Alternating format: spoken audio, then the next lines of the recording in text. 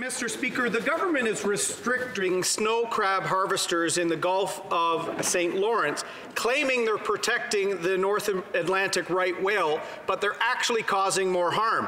Heavy ice delays, coupled with the government's decision to reduce the number of traps available, may cause fishermen to fish right through the migration season of the whale. Will the Minister of Fisheries commit to raising the trap limit so that fishermen in New Brunswick and PEI can get their traps out of the water before the whales arrive? Honourable Minister of Fisheries, Ocean and Coast Guard. Thank you, Mr. Speaker. We have worked very closely with fish harvesters in Atlantic Canada as we develop the measures for the fishing season, but also with respect to protecting the North Atlantic right whales.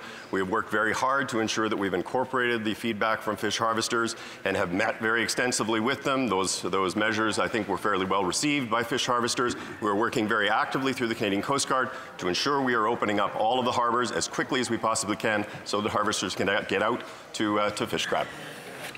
The Honourable Member for Durham. Mr. Speaker, they better work quickly before the Chinese ban seafood exports.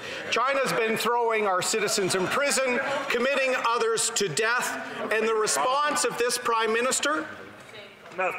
Nothing, Mr. Speaker. Yesterday, they even rejected calls from many voices, including ours, for a WTO trade challenge. We have no ambassador, and the crisis gets worse every week.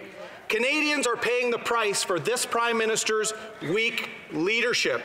When will they stop the excuses, appoint an ambassador to China, and turn around this crisis? The Honourable Parliamentary Secretary to the Minister of Foreign Affairs. Mr. Speaker, the Minister of Foreign Affairs is in close contact with the most important families of Michael Kovrig and Michael Spavor. These cases are about arbitrary decisions by the Chinese government. We're working very hard in a concerted, organized way to address these deeply concerning arbitrary detentions.